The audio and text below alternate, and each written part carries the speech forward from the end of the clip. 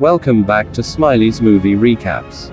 Today I will show you a fantasy romance film from 1998, titled, What Dreams May Come. Your wife, love you is strong. You just kept me there. Robin Williams. It's not about understanding. It's about Not giving up. Cuba Gooding Jr. You'll find her. You can do it. I believe in you. Annabella Sciorra. I'm still here, babe. I still exist. What dreams may come. Watch out. Spoilers ahead. During his vacation in Switzerland, Dr. Chris Neilson meets artist Annie Collins, when their boats accidentally bumped into each other. They quickly hit it off, thanks to their similar sense of humor, and later they have a picnic, where Annie shares her sandwiches with Chris. It is love at first sight. And the couple gets married soon after, starting a wonderful life together, and having 2 kids, Ian and Marie. The children have become teenagers by the time tragedy strikes the family for the first time. Both teens die when the van that was taking them to school crashes. 4 years later, Chris is working at the hospital, when he gets a call from Annie, who is having a meltdown, because some of the art pieces she acquired for a gallery opening haven't arrived. She feels really bad, because today is their double-D anniversary and she may ruin it if she has to stay at work. Chris has pictures of Annie's art in his drawers, so he quickly takes them out to give her ideas of how to use them to replace the missing ones, promising to drop the real ones at the gallery after work. In the evening, the rain causes a car crash in a tunnel. Chris stops his car just in time and doesn't get caught in it. But being a doctor, he feels it's his responsibility to help, so he gets off his vehicle and approaches the victims. Unfortunately, another oncoming car isn't as lucky and crashes as well, killing Chris in the process. A few seconds later, Chris finds himself floating in the air, while a mysterious voice asks him questions to see if he's aware of what's going on. He sees his body being taken to the hospital and dying there. Then he moves to his house, where the dog barks at him because animals do see him. The mysterious voice takes form then, but it's still blurry, so Chris can't tell who it is. The voice tries to convince Chris that he's dead, but he continues floating around, watching Annie and looking at the pictures of his kids. This makes him have a flashback of the time their old Dalmatian dog Katie was sick, and they had to put her down, which made Marie very angry, because she couldn't understand it was done out of mercy. He also remembers the time he and Ian went running into the forest in the rain for fun, and Chris took the chance to tell his son they would be transferring him to another school. Chris's ghost takes form at the church where they are holding his funeral, and he tries to touch Annie, who can't see him but can feel a weird sensation around her face. Then Chris appears at his home again to look at the painting Annie had made for the double-D anniversary, which depicts the special place where they met and were planning to retire. He finds Annie starting a diary because her therapist asked her to, so she could cope, but it's not helping her at all. Chris takes the chance to communicate with her by guiding her hand with a pen, and making her write, "This is Chris, I still exist," but it only gives Annie an anxiety attack because it can't possibly be real. Annie later goes to the cemetery to visit his grave. Chris tries to touch her shoulders to comfort her, but instead it makes her scream because it makes her feel like she's going crazy by sensing things that aren't really there. Realizing that his presence is only causing his wife more pain, Chris decides to allow his soul to finally move on. He wakes up in his personal heaven, which is shaped like Annie's painting of their special place. Katie is there too, looking young and healthy. The mysterious voice shows up as well. This time it has a proper form. It's Albert Lewis, Chris's old mentor who died at 63. But here, he looks young again. Albert teaches Chris that this world is controlled by his mind, so he can make things move or change by just wishing them to do so. After fooling around with a bird, Chris tries to walk on water but fails a few times. Albert reminds him that his body is just an extension of his mind, before he manages to pull it off. The 2 men cross a lake and arrive at the house Annie painted as their dream home.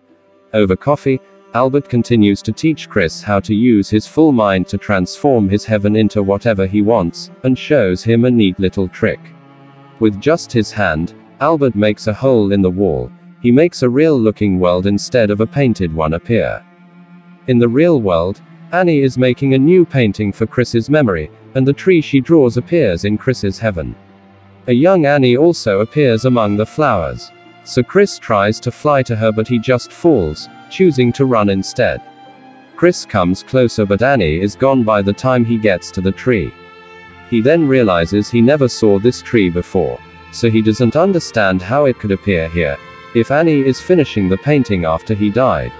Albert realizes Chris and Annie must have a very strong connection, because they are soulmates. The couple is trying to reach each other even in death. So when Annie's depression makes her ruin the painting because it won't bring her husband back, the tree in heaven also gets ruined.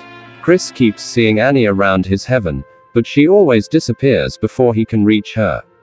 At the shore, Chris finds Marie's plush tiger and remembers the time she got sick. That day, Chris stayed home with her, instead of going to work, and he taught her to play chess. Chris realizes that if he's found Katie, then he should be able to see his children in heaven too. But Albert says he'll only see them when he means it. Afterward, Chris takes a nap and wakes up to find Albert has gone. He had work to do guiding other souls. So he sent Leona to keep Chris company for now. Leona takes Chris to a city filled with souls enjoying themselves. Meanwhile, in the real world, Annie continues to live with overwhelming guilt because she thinks Chris doing the favor of taking the paintings to her gallery was what put him at the site of the accident. It's the same guilt she felt back when her children died, thinking that if she had been driving she could have saved them. Back to Chris. After watching some souls choose to reincarnate, he, Leona and Katie go on a boat ride. Chris admits that because his children died years ago, he's more worried about his wife. So Leona asks him to share a memory of his daughter, as he tells her about all the times he and Marie played chess together. Chris remembers the diorama his daughter had in her room and begins noticing this world looks like it. Leona can tell Chris is onto something, so she confesses, this isn't how she looked when she was alive. She chose this appearance because her dad had complimented a flight attendant that looked like this and she wanted to grow up to be like her. Chris finally realizes this is his daughter Marie's soul, and the two of them reunite with a hug. In the meantime, Annie is having trouble moving on. She thinks her therapists will send her to a clinic soon because he's worried that she'll hurt herself like she did in the past. So she writes a letter in her diary saying goodbye to Chris. Back in heaven, Chris is back in his painted house and is visited by Albert again, who brings terrible news. Annie is dead. Chris cries for her but thinks at least her suffering is over and they'll reunite soon. However, Albert informs him this isn't possible because Annie committed suicide. Instead of dying naturally, she'll be going to hell, which makes Chris furious and causes a storm in his heaven. What happened with the tree reminds Chris of his soulmate connection to Annie, and decides to go to hell to rescue her, since their bond should allow him to find her. After lots of arguing, Albert accepts that Chris's refusal to give up deserves a chance and takes him to see the tracker, who explains how things will work. Finding Annie is possible, but she won't recognize Chris when she sees him, so he must decide if the trip is worth it just to see her. Chris accepts to try anyway, so the trio gets on a boat to cross the seas of hell. There's a wild storm shaking the boat in the waves. But the real danger comes from the lost souls in the water that turn the boat over and makes everyone fall in. While trying not to drown, Chris has another flashback of him and Annie, this time arguing about Ian and his future, because Chris kept pressuring the boy into doing well at school and it was taking a toll on Ian. Right after that one, another memory begins of Ian in the forest under the rain complaining about the transfer because he didn't want to lose his friends. Eventually, the waves take the trio to the shore of the gateway to hell, a huge desert filled with shipwrecks. They begin walking through the area, but they're having trouble sensing Annie because Chris keeps thinking of Ian. The boy had tried to explain that he wasn't like his father, so school was hard for him, and he went to bed scared. Chris had told him he believed in him and if he had to go through hell, He would want nobody else other than his son by his side. During the kid's funeral, Chris gave a speech about what a man Ian would have become if he'd had the chance to grow up. Brave, respectful and loyal. And now in hell, Chris sees Albert about to fight a bunch of lost souls, so he stops him as he calls him Ian. Father and son properly reunite with a hug, while Chris quotes himself, still thinking Ian is the only person who would want by his side while going through hell. The tracker interrupts their moment to point out that Ian is a distraction for Chris, who needs to think about Annie if he wants to find her. Chris refuses to leave his son behind. But Ian admits he's taken the form of Albert because he's the only guy Chris has ever listened to. So he wants him to listen to him now. Chris has to go alone and never stop thinking about Annie. He should particularly concentrate on the way he brought her back after the kids died. The tracker takes the elevator to hell together with Chris, who begins thinking about all the things he had mentioned after the kids died. Annie tried to hurt herself and ended up in a mental hospital. During her stay she asked Chris for a divorce since she thought they were coping too differently to stay together. The elevator eventually takes them to a private deck where the floor is filled with faces calling out for their loved ones.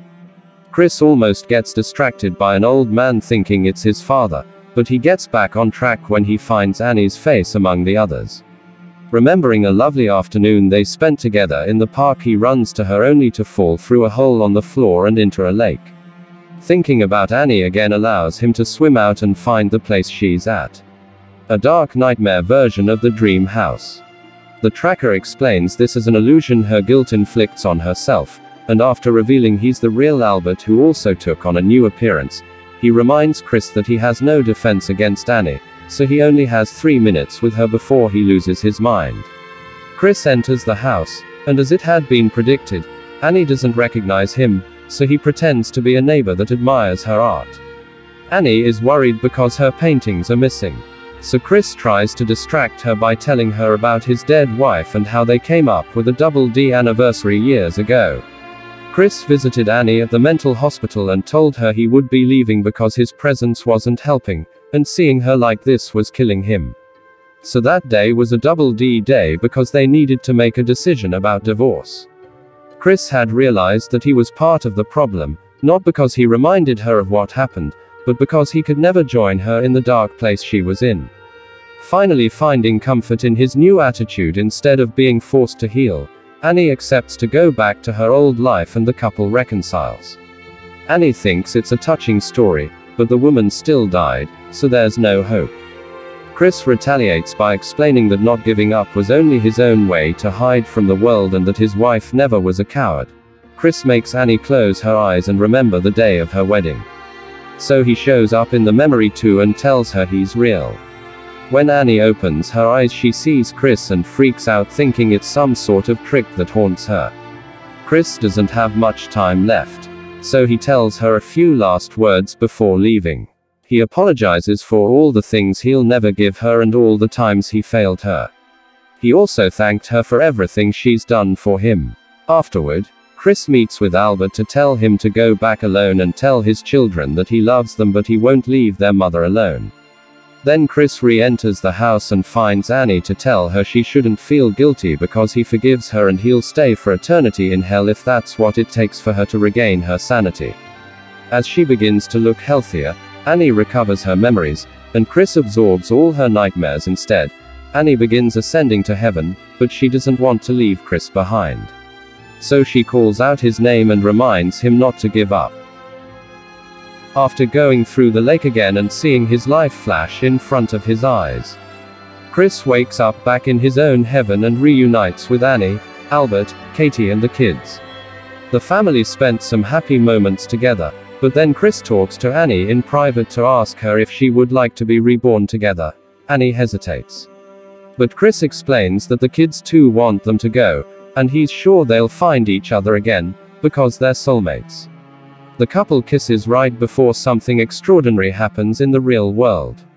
A little boy's toy boat accidentally bumps against the one belonging to a little girl, and this girl decides to share her sandwiches with him.